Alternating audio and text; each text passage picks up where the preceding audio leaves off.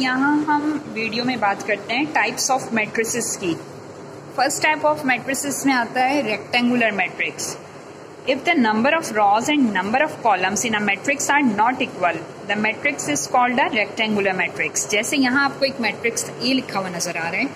यहाँ पर अगर इसका ऑर्डर आप चेक करें तो यहाँ पर आपको रॉज गिवन है 1, आपको यहाँ 1 रॉ गिवन है और कॉलम्स गिवन है 2। This is the 1 raw and first column and second column. तो ऑर्डर ऑफ अ मैट्रिक्स से आता है रॉ क्रॉस कॉलम। रॉ में आपको गिवन है 1, कॉलम में आपको गिवन है 2। इसी तरह अगर हम मैट्रिक्स बी की बात करें तो ऑर्डर ऑफ बी आता है 2 क्रॉस 1, यानी 2 रॉज हैं और 1 कॉलम है। तो ऐसा मैट्रिक्स जिसका number of rows and number of columns equal ना हो, तो ऐसा मैट्रिक्स कहलाता है rectangular matrix. Types of matrices में सेकंड टाइप है column matrix. Column matrix, if a matrix has only 1 column then it is called a column matrix. अब यहाँ पर अगर आप देखें तो यहाँ पर आपको मैट्रिक्स 4 मैट्रिसेस लिखे हुए नज़र आ रहे हैं और इसमें फर्स्ट मैट्रिक्स की बात करें एम की तो इसमें कॉलम गिवन है 1। अगर बी मैट्रिक्स की बात करें तो इसमें भी कॉलम गिवन है 1। अगर सी मैट्रिक्स की बात करें तो इसमें भी 1 कॉलम गिवन है और डी मैट्रिक्स की बात करें तो इसमें भी 1 ही कॉलम गिवन है। तो ऐसा मैट्रिक्स कॉलम मैट्रिक्स कहलाता है जिसमें आपको एक ही कॉलम गिवन हो।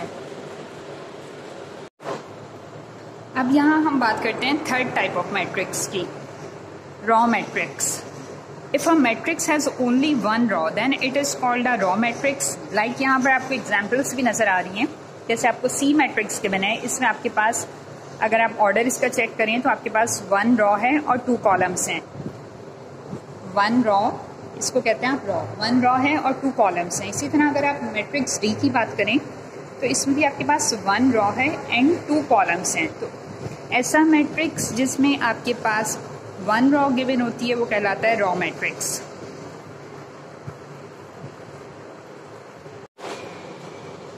फोर्थ टाइप है square matrix. If the number of rows and columns in a matrix are equal, the matrix is called a square matrix.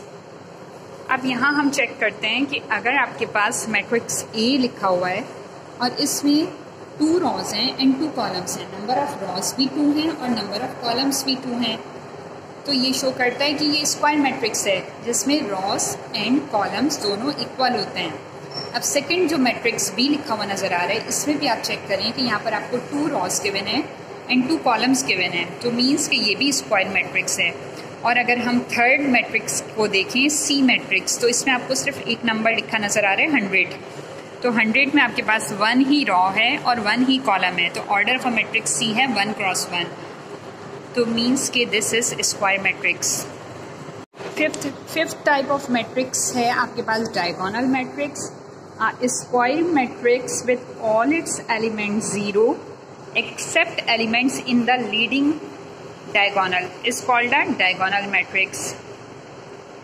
यहाँ पर आपको फ्यू एग्जाम्पल्स गिवन है। इसमें आपसे कहा जा रहा है कि अगर आपके पास 3 मैट्रिक्स गिवन है आपको, अगर लीडिंग डायगोनल पर, जैसे लीडिंग डायगोनल कहते हैं इस डायगोनल को, डायगोनल में अगर आपको नंबर्स गिवन हो, कोई भी वैल्यू गिवन हो, लेकिन इसके अलावा बाकी सारे एलिमेंट 0 हो, जैसे यहाँ पर दोनों 0 गिवन है, तो ऐसा मैट्रिक्स जिसमें आपके पास लीडिंग डायगोनल में नंबर गिवन हो और उसके अलावा सारे आपके पास एलिमेंट 0 गिवन हो, तो वो कहलाता है diagonal matrix. 6 type of matrices में आता है scalar matrix. A diagonal matrix all of whose diagonal elements are equal is called a scalar matrix। इसमें स्टूडेंट्स ये कहा गया है कि अगर आपके पास डायगोनल एलिमेंट सेम हो, जैसे लाइक आपको यहाँ जी मैट्रिक्स लिखा नज़र आ रहा है, इसमें आपके पास डायगोनल एलिमेंट्स 3 लिखे हुए हैं जी में और बाकी सारे एलिमेंट 0 हैं। और इसी तरह एक एग्जाम्पल है, यहाँ पर आपको सी मैट्रिक्स लिखा नज़र आ रहा है, इसमें आपके पास डायगोनल और लीडिंग जो डायगोनल है, यानी इसमें आपको गिवन है सेम नंबर डी गिवन है, आपको डी वेरिएबल गिवन नज़र आ रहा है और बाकी सारे एलिमेंट्स 0 हैं, तो ऐसा मैट्रिक्स कहलाता है आपका स्केलर मैट्रिक्स। स्टूडेंट्स, अब हम बात कर रहे हैं टाइप ऑफ मैट्रिसेस में 7th मैट्रिक्स की, नल मैट्रिक्स और ज़ीरो मैट्रिक्स। इसको कैपिटल O से रिप्रेजेंट करते हैं। A matrix all of whose elements are 0 is called a null matrix or zero matrix and it is usually denoted by capital O। यहाँ आपको 4 matrices लिखे नज़र आ रहे हैं और हर एक को मैंने देखे यहाँ पर रिप्रेजेंट किया है ओ से, कैपिटल ओ से मोस्टली रिप्रेजेंट किया जाता है। This is the 8 type of matrices. Unit matrix, the matrix of the form like ये लिखा नज़र आ रहा है आपको 1 0 0 1। The matrix of the form is called the unit matrix.